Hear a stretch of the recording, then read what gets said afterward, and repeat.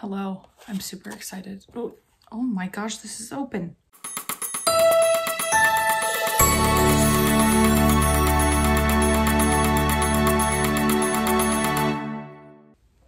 Oh, it smells strong.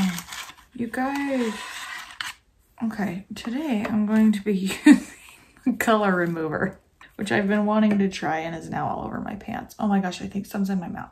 I'm gonna try this microfiber towel just because I hate yellow and I just want to see if it changes the color. I'm also going to try this because I accidentally washed it with my other stuff. So oopsie poopsie. I'm excited to see how it goes. Also, I think I might wash like a big towel. I'm not seeing any instructions, so I'll be back after I Google that. So I brought the water to not quite boiling, and I'm gonna put this in.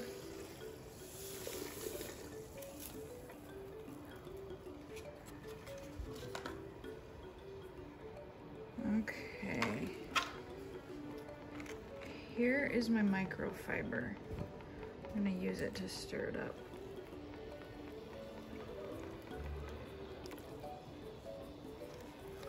I don't think it will come out of this because it's not a natural fiber, but I wanted to try. It's worth a shot. Maybe it'll at least make it a little bit lighter or something. Okay, and here is this one.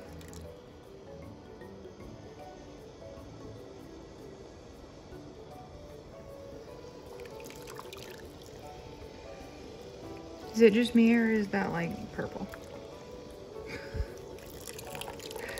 What is happening? Okay, and then we leave it in here for 20 minutes. Okay, it's been 20 minutes. My house smells like a perm. That's literally what these chemicals smell like.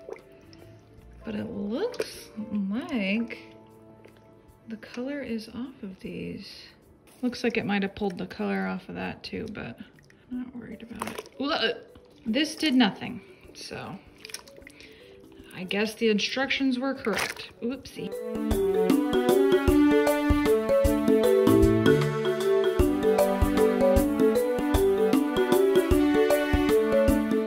All right, here are the final results of the color remover, which was really cool. I've actually used it since to get stains out of stuff, to just tone down a color, but here are the ones that I shot in the video.